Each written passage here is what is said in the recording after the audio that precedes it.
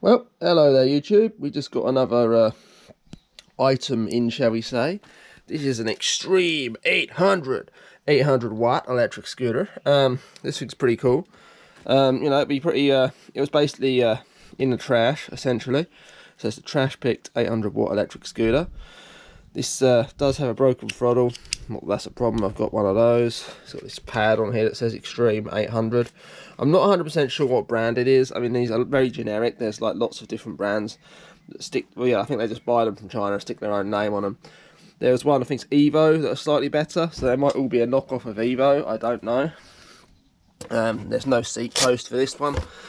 It has got 4 good lead acid batteries in here, but we don't do lead acid on this channel. We're going lithium. These things weigh about the same as a regular e-bike. So yeah, they're going. There's the motor in here.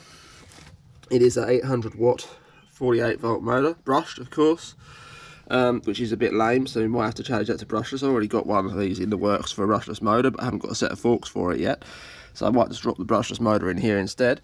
We have dual suspension. I use the term suspension very loosely. These are like the crappiest chocks you've ever come across. These front ones don't actually move, but when they did, they only moved about 20 mil, so yeah, not the best. These things really are not the best quality these days.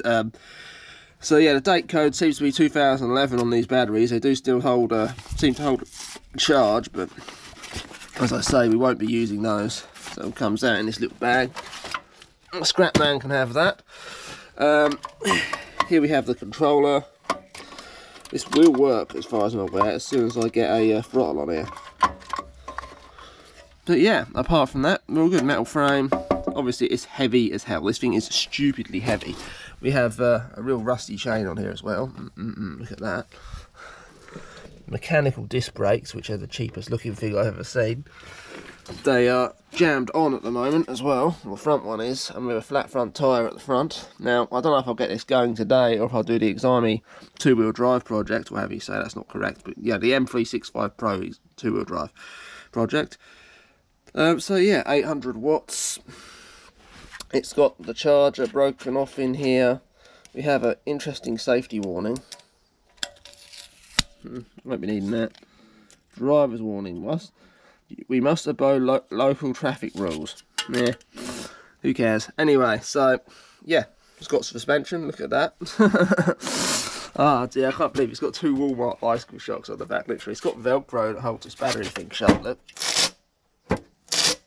I'm sure that sounds good on camera. It's folding as well, so you can take it on the train, and it weighs about 30 kilograms, so I'm sure that'll be nice and easy. We have a key. Look, we actually have the key. And yeah, the ignition barrel turns when you turn it. So yeah, I think these do about 20 mile an hour standard. I might have to drop that brushless motor in here. I've had it in the other one, and it had the standard forks on it, but they were really dangerous. They're all bent and messed up, and the thing literally tried to throw me off. Well, it did throw me off. I was 6 feet in the air. Well, it just wheelied. It barely even gave it any throttle. It was mental. So I might have to do the same with this. Drop that motor in here and see how it goes. Right, that concludes this video. I might jump cut to the video of it running, we'll see. See you later. Thanks for watching. Like and subscribe.